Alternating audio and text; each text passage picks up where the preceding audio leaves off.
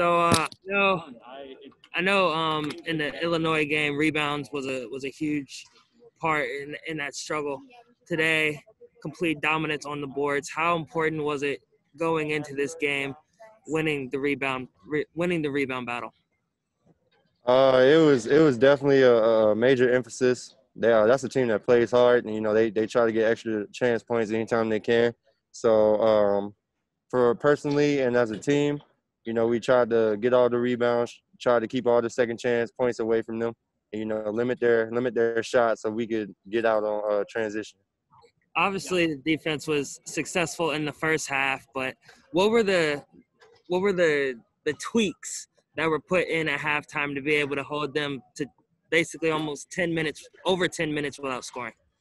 It was a maturity thing, 0-0, like our coach always says, going out there and keeping our, we hadn't won the game yet, still 20 minutes, going out there, being mature, still locking up, keeping our foot on the pedal, killing their confidence so, we can go ahead and end the game and not be in a dogfight.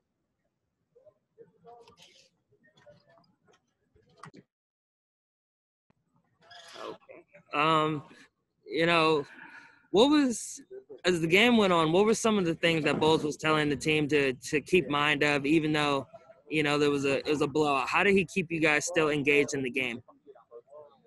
We were rooting for each other, whoever subbed in. We're all one big family, so we wanted to see everyone do good. And even when they made mistakes, just coaching them from the side and, just keeping everybody focused, I think was the biggest thing. Like, we were all engaged. We all wanted to see everyone do good. Colin, Mike, Jalen, Mark, all those guys who usually don't get a lot of minutes. So just staying engaged, that's also a part of a maturity thing. Yeah, it's been a long 9 days. What sort of went into the preparation this week to be ready for this game, and how good did it feel to get back out on the court? It felt good, especially this is my first game in the convo over here. It was definitely I feel like it was definitely successful.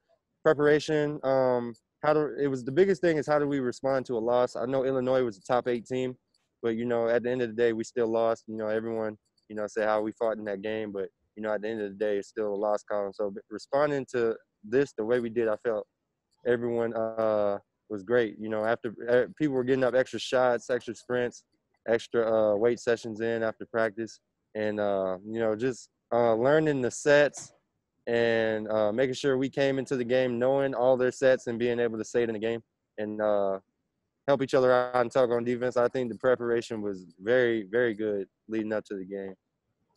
You score 101 points, you hold them under 50. A lot of good to take away from this game, but where do you feel like there's still room for improvement, even in a blowout win like this? I think communication. There were some times where communication led to some of their baskets. So just communication. I would say, I guess another is free throws. I think we missed a little too much free throws as a team, but that just come with that'll come with extra work, and just making sure throughout the course of the game we stay defensively sound. I think a few we tried to gamble a couple times and it kind of hurt us. So just learning from that, watching film, seeing where we can get better from. A game like this with such a big lead that you guys had, it's obvious that confidence is going to be through the roof for most of the game, but how do you kind of keep that from confidence from turning into cockiness through the game?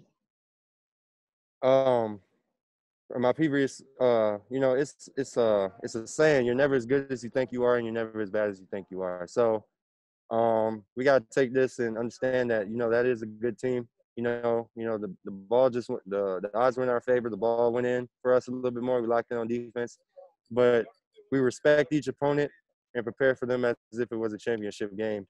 And that also speaks to the character of the guys, because there's not one ego in this locker room at all. Like, no one's cocky, no one's looking to be the guy. Everyone looks out for each other. Everyone's humble. So I think as far as we just have to keep working. I think the cockiness would come in the lack of preparation. But having a coach like Jeff Boals and our coaching staff, they're not going to let that happen by any means. So as long as we keep doing what we're supposed to do, I don't think that should set in. How big was Lunden McDay for you guys today? I know he's coming into his second year, trying to grow and put sort of that consistency together. How big is it for this team when he's hitting shots the way that he was hitting today? It's very good. Like that guy is really good. For him to be able to outscore his opponents and then lock them up on defense, I think that's really special. Most players are usually one-sided, but for him to be able to play on both sides of the ball, and for him to work as hard as he does, like he's a valuable asset to our team. And, he's only going to get better as the season keeps going. It's your first game in the Convo. How was it out there? Obviously with the lack of fans, being able to still be able to create your own energy. It was different. It was definitely as shots were going, I think we kind of tuned everything out and just played our ball. We can't really worry about the fans. I wish it was a little bit more in here, but that'll be for a later time. But once we got some dunks going and some defensive stops, it was pretty much and the bench was big and keeping our energy up, and the way they kept giving us energy as we kept getting stops and layups and threes and dunks and stuff like that. So I think us doing what we're supposed to do and staying together, that's what creates the energy. That you're 40 from the first half to the second half. There's a 40-0 run. Apparently that is NCAA history today, the largest over 2 Division I teams. What was it like to be on the bench, seeing your guys come in and still maintain that dominance? It speaks to the recruiting and how far we've come as a team. A team is only as strong as our weakest link, and everyone acknowledges that. Everyone works hard. Everyone comes in early and leaves late. The culture that is here is anything like I've ever experienced. Like everyone is a competitor. Everyone works hard. Everyone practices. When we scrimmage, it's competitive like a championship game. Everyone gets in extra. We compete to see who gets to the gym first. Everyone shows up at least an hour before practice. So I think the culture that was made here by Coach Boals and the staff, I think it's amazing, and I'm glad to be a part of it. Hey, Lunden, how you doing? Good. How y'all doing? Pretty good. So, coming into this game, obviously, is a 9-day off. What did you want to show in this game coming off of a 9-day break from the trip to Illinois? Honestly, that we've been working every day. Since that loss, we were like, yeah, we were so close. But, I mean, when it really comes down to it, it was a couple plays we could have had to win that game. So we just wanted to come out and just play hard and play harder than them so we can get this game and get this win. What was working for you today? You were hitting your shots and your rhythm. Like, did you put more practice in? Did you have a good night's sleep? Like, what basically went into your performance today? The coaches after practice, we always shoot threes. So when the first couple went in, I just felt good. And I just got into the flow of the game even better. And then you got JP, who's a great passer, so he's always going to find us. So we just got to knock down the shots. How do you hold them to 25 in the first half? That's a great for defense. What were the tweaks to be able to come into the second half and hold them scoreless for over 10 minutes? Honestly, it was our mentality. So we had to just be mature, realize it was 0-0, and play just as hard as the first half in the second half. So just stay in the gaps, just keep playing hard, honestly. Don't let down just because we're up, you know what I mean? Both you and Dwight mentioned maturity. Is that something that you felt like this team had last season, or do you feel like that maturity is growing from a year before? I definitely feel like it's growing. I mean, we had it a little bit, but I think it's definitely growing this year. Especially since us freshmen, we gotta play like we're juniors, because we had to play a lot last year. So I honestly feel like the maturity has grown over the year. What do you feel like? You mentioned mentality, but what else do you feel like really helped that defense lock in and force them into bad shots, turnovers, all that in the second half? Our communication was good as well. I mean, we're loud on the court, everyone can hear us. So, and we're just building chemistry every single game. So that's another thing that helped. First game of the season in the Convo. How was it for you, making a big shot and not hearing the roar of the fans? Like, how did you still create that energy for you in a game like this where it was basically over at halftime? So I mean, the fans and everything, it was kind of weird, but I don't know. I just hit the shot and just kept going. I don't know. Just keep playing. I don't really worry about it. You mentioned Jason Preston. Obviously, every game's not going to be a 31-point performance, but when he's, still getting everybody involved and, getting rebounds, how big is his presence on the court even when he's not scoring at a high rate?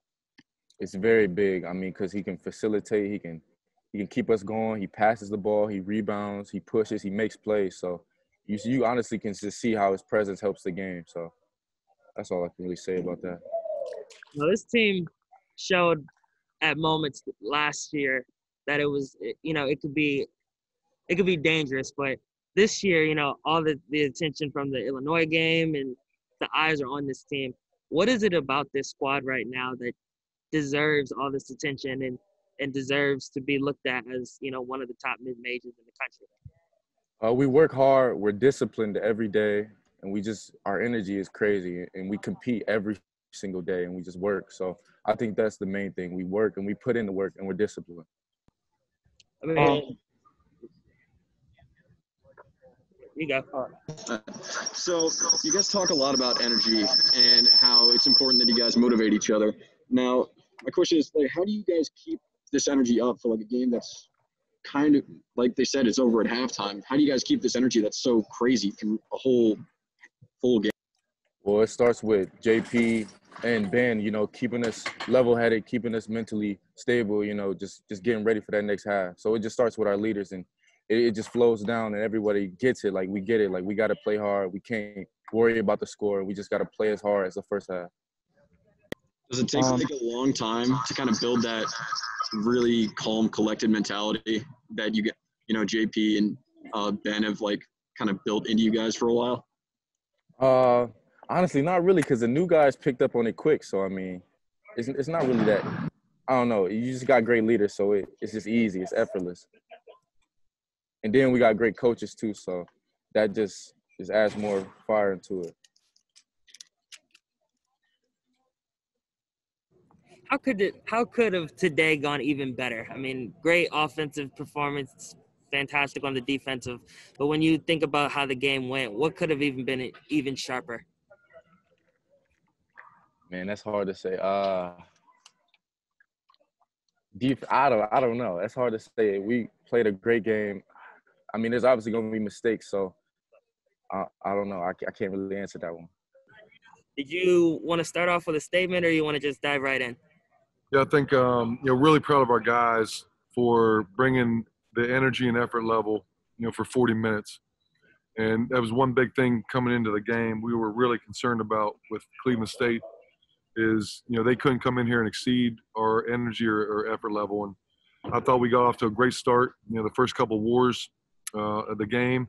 And then even at halftime, we talked about being a mature team, being a disciplined team. We wrote 0-0 on the board at halftime. Even though we were up 26, and I'm just really proud of the way our guys came out and extended that lead. And then, even when you get as big a lead as we got, sometimes the second, third guys come in and it gets a little sloppy. I thought our guys did a great job of really trying to execute and do what we do, and I'm just proud of them. Maturity is a word that we've heard a lot. We've heard it from Dwight today. We've heard it from you, and now we heard it from Lunden just a few minutes ago.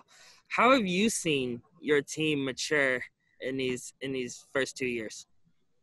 Well, I think we're still pretty young. The only senior on our roster is DJ. Dwight Wilson. You got some experienced guys in JP, BBP, and even London's a sophomore, and B-Rod's a sophomore. And you really focus as a coach on doing the right thing consistently on a daily basis. And I think that's for us the next step of just maturity-wise of coming in every day, getting better, understanding what needs to be done, and really, taking the energy effort level, every single game, one at a time.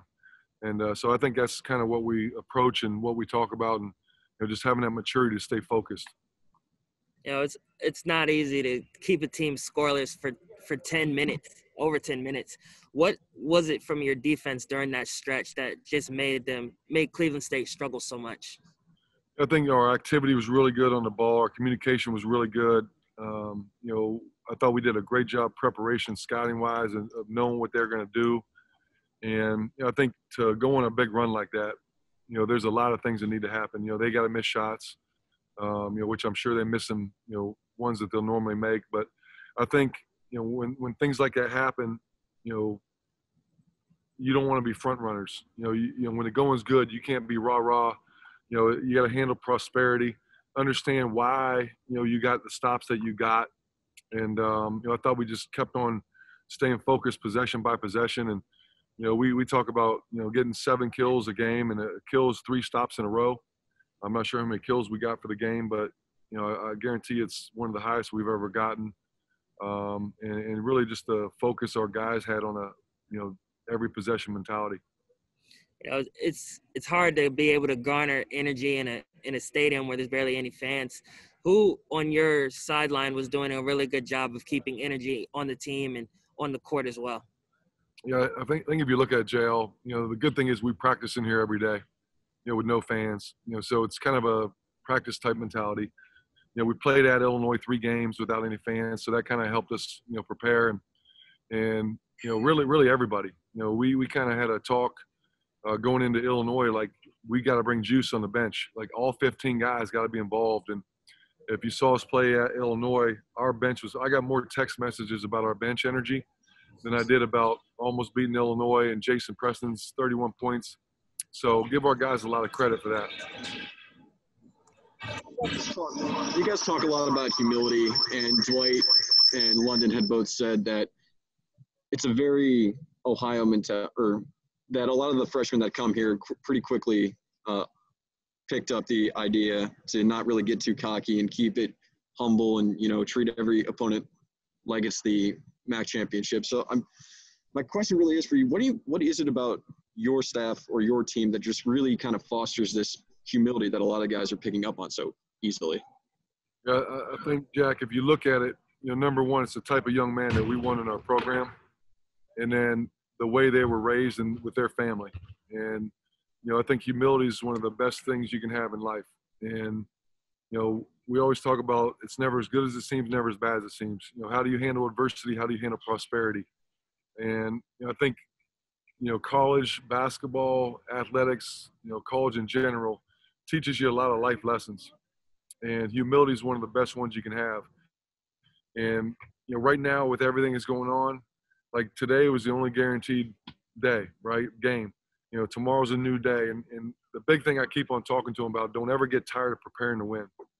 And that's even more so, like I'm nervous right now. We got some family members here where, you got to be smart. We got to wear a mask. We got to social distance. And that's hard to do when mom comes from out of town and, you want to hug. So I think just understanding what it takes on a daily basis and not getting too high, not getting too low, staying the course and being consistent. Obviously, Dwight had 18 points and 14 rebounds. How have you liked how he's fit into this offense so far in these first 4 games? Yeah, he's been phenomenal, Joe. I think if you look at him, he's a guy you can throw the ball to in the block, and he's either going to score the ball, get fouled, or, draw a double team to create a mismatch. And when you have a guy like that who can demand that attention, everything else is a little bit easier. We had a 20-minute scrimmage on Wednesday, and he probably played 16 of the 20 minutes. He had 19 points and 6 rebounds, in that 16 minutes he played. And I think, he got a lot of confidence, with how he played against Illinois. And obviously tonight he was phenomenal, just dominated the boards. I think he got a double-double in 18 minutes maybe. And he's going to be a big part of what we're doing going forward. How big do you feel like this game helped grow the confidence of some of your younger players? Guys like Sam who saw some shots go down. Mark Sears took pretty good care of the ball at times. How do you feel like showing out against, even though it's, it was a blowout win, being able to see that success for the younger guys did for their confidence? Yeah, those guys are all going to be really good. And it's tough to play 15 guys, and you want those guys to come in ready to go for their opportunity, because you saw Ben Roderick went down. So now it's like an opportunity for someone to step up. And it's the same thing normally as a freshman, right? You're just up and down. You have good day, bad day, good day. You want that consistency. You want that effort level. And this will be really good to get on tape. These guys, the minutes they played, where we can show them like, hey, this is how you need to do it. And the best thing I thought is the intensity level didn't drop, as the game went on and when those guys were in there. They played the game the right way. They shared the basketball. And, they're going to make mistakes. They're freshmen. But this is a great teachable moment, game that we can show film to them, and they'll get better and better. What did play today that, really stuck out to you about being able to see them break through? Someone that you've been waiting on, or just someone you were happy to see have their moment? I think, those guys all work hard. And, as a coach, like I said, you can't play everybody. And, I wish I could play everybody 20 minutes every game, but you can't. And sometimes as 18 to 22-year-olds, it's difficult to come in and practice every day and, play hard, play with a great effort and energy level and focus, and then not play in a game. And, I think with us, it's just keeping that mentality of, day to day, be ready, be ready. And, I'm just happy to see those guys, come in and get minutes, and hopefully we can continue that, throughout the course of the year.